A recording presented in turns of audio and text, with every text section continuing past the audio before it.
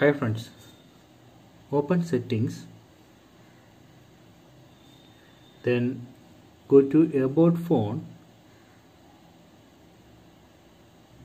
then tap on software information.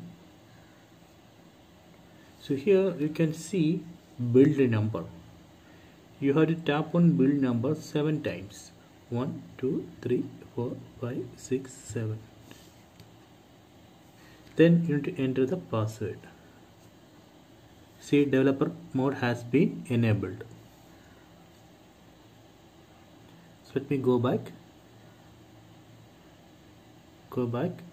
So under about phone, now you can see developer options.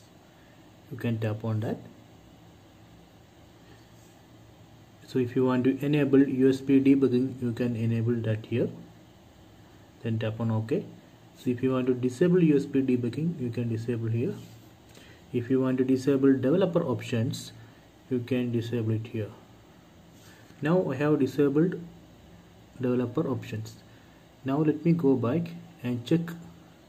Now under about phone there is no developer options because I have disabled it.